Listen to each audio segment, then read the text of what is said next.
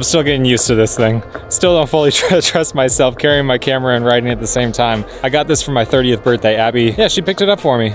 And it's pretty freaking amazing. But I know you guys are here for the title of the video. I got a few different things that we're gonna talk about today. One, I'm riding this thing. Two, the Grom series is starting on Monday, assuming nothing goes wrong. I've got most of the episode filmed. If you don't know what I'm talking about, I started a build series for a Honda Grom, and I started it a long time ago. For a variety of reasons, we've had to stop it a few different times, but it's back, and it's back for good. Once we start this, we're gonna be completing it straight through. No breaks other than maybe like a week or two here if we're like waiting on parts or something like that. But for the most part, I've got all the parts. But Monday, the build starts. And again, if you're new here or you didn't know, it's a giveaway bike. So at the end of the series, we're gonna be giving the bike away. If you wanna win the bike, head over to Patreon, start your support, and at the end of the series, you might have a 300cc swapped Grom. Oh man, I've been so eager to get this thing started, and we're finally gonna do so. But there's a few different things that I wanted to talk about with it. One, if you missed Fry, he's back in the series and he's gonna be working on the Grom with me through the whole thing. He helped me with the CRF Supermoto Build Series, as well as the Honda Ruckus series. He helped for an episode 2 of the R3 series, if I remember correctly. But he's gonna be here in the series for the Grom the whole time. So that is amazing, because these builds are so much more fun when I've got him around to do the builds with me. 2, of course, we've got the new build garage where we're gonna be doing all the builds. This is one of the things that was the recent delay, because we moved houses and I had to build out the garage before we could start the series. And I know you guys kept asking, when's the Grom coming back? When's the Grom coming back? And no matter how many times I said it, we were waiting until I finished out the garage so we would have an awesome garage to do all of our builds. Another thing, and probably the main reason that you clicked on this video, there's something that I haven't been telling you guys, and you're about to find out right now. That just happened. Hey, you. Hey. What's going on? Fixing my door. You missed my wipeout. I landed. Oh. I landed. But I did wipe out. I haven't quite mastered going up, well, really any object. His driveway is a little bit taller than anything that I've done so far. I probably should get some sort of like guard for the bottom. I know they make them. Probably should have bought that before I started scraping the thing up. Yeah, that's okay. It's all beat up. Yeah, here's the secret. Fry, yeah, we live in the same neighborhood now, which is pretty amazing. I haven't told you guys, what has it been, like 3 months since I moved into my house, and I haven't told you guys yet. If you don't know Fry, which you should, but here's Fry. He used to do YouTube. He doesn't do YouTube anymore. But yeah, he was in the Supermoto Build Series working on that with me. He helped me out with the Ruckus Build Series. A couple episodes maybe with the R3 series, but he's back for good in the Grom series. There's gonna be lots of smells. There's gonna be lots of noises. Yeah. And it's gonna be a good time. We got more tools now. We do. We have lots more tools and a lot more space. Yeah, I came over here to Fry's place because we actually have to do a little something for the series. So if you want to see that, make sure you watch the video on Monday. I'll tease it for you guys. I gotta move these, or remove these bearings, bushings from the swing arm on the Grom, because we're gonna be getting everything powder coated. And Fry over here says he has a press that we can use. So I brought my swing arm in a trash bag inside my backpack. And we're gonna take these things out, and yeah.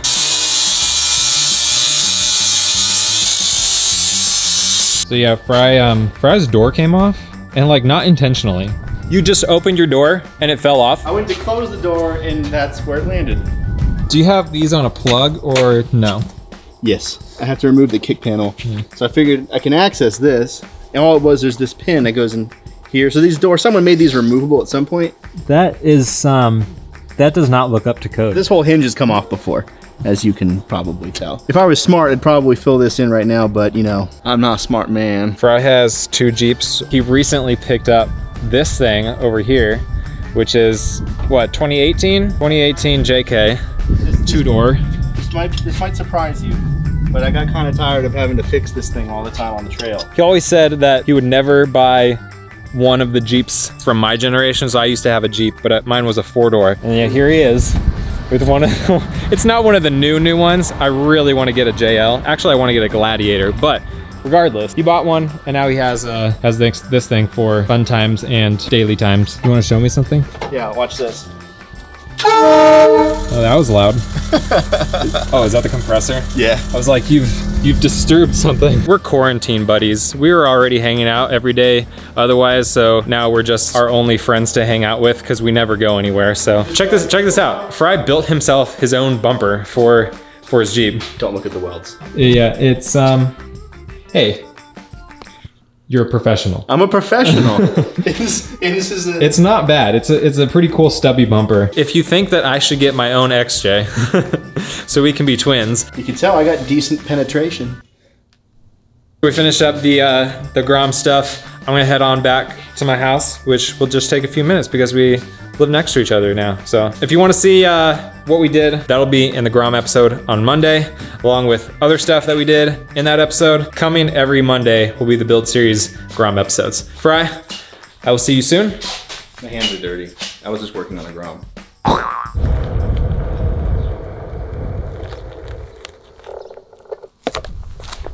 Boom.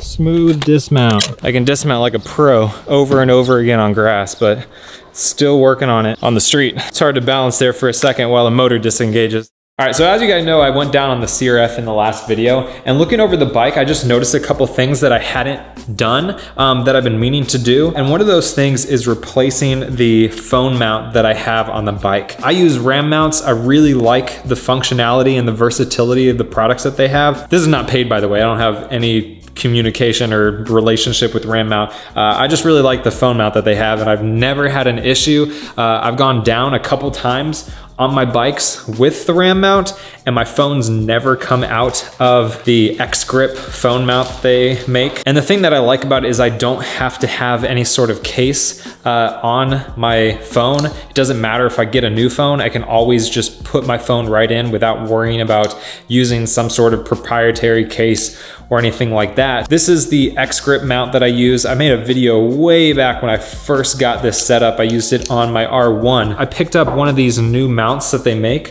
This is the one that I have on there right now. It's kind of like a universal mount for basically like any size handlebar.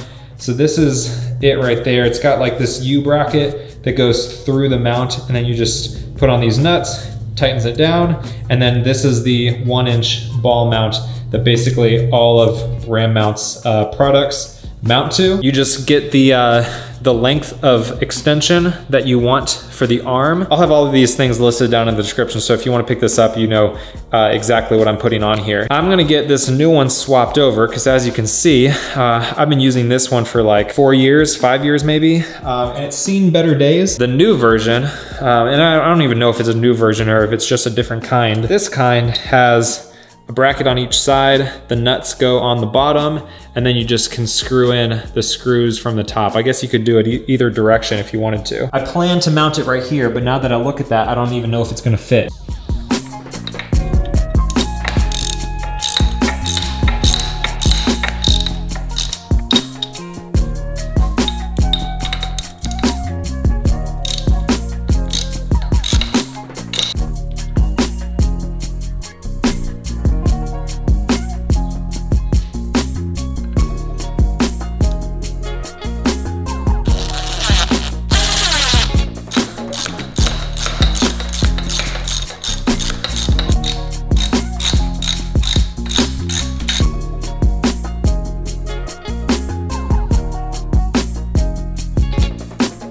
All right, so this right here is an iPhone 11 Pro Max. So that gives you a general idea of how big of a phone this can fit. And this right here is my OnePlus 8 Pro. Thinner phone, but a lot taller.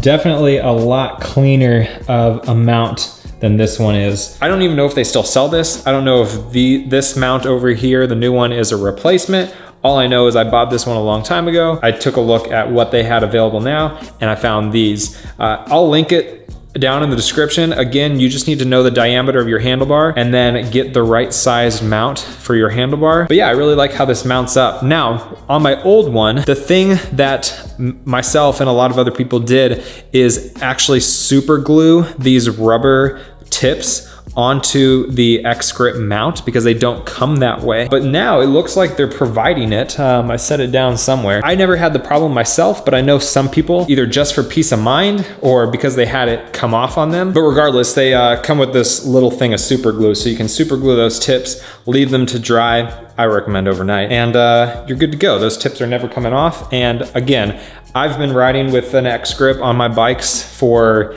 years. And through multiple times of going down on my bikes, I've never had my phone come out of it. But yeah, I really like the X-Grip. I know there's a couple other really popular phone mount companies. Quad Lock is one, and I think the other one is Rockform. And they're a little bit cleaner of a look. So with those, and the thing that I don't like about them is you have to get one of their cases, and then the case has an actual like hole mount in the back of it. So you put your phone onto the mount, you twist it, and then it's locked in. It looks cleaner because you don't have the tips around the side of it. But what I don't like about it is that you have to have their case. And I'm really particular about cases on my phones if I'm using a case at all. And so for that reason, I'm out. But yeah, I'm just not a fan of using one of the bulky cases that always has that on the back. This way, it doesn't matter what phone you're using, whether you swap between other phones, whether you have a friend jump on your bike and wants to put their phone in there, it doesn't matter. You always can put your phone in here, and that's what I like about the X-Grip. So that's that. I just felt like installing that right now. The big thing though is that the Grom series returns Monday. If this video goes up when I think it will, that'll be tomorrow. I'll link it down in the description when the video goes live, so regardless of when you watch this, it'll be there for you. But yeah, like I mentioned, the Grom series is gonna be a giveaway bike. So if you want a chance to win, head over to Patreon. Every dollar that you support counts towards your entries to win the bike. So if you wanna get in it from the start or from the restart, make sure you get your support in before the episode on Monday. Every single episode that goes out, you'll get more entries to win if you're supporting over on Patreon. Other than that, you guys have been awesome. I hope you enjoyed the video. Can't wait to see you guys tomorrow. I've been Motonosity. Remember, life's better with horsepower. Keep life lived, and I'll see you guys in the next one.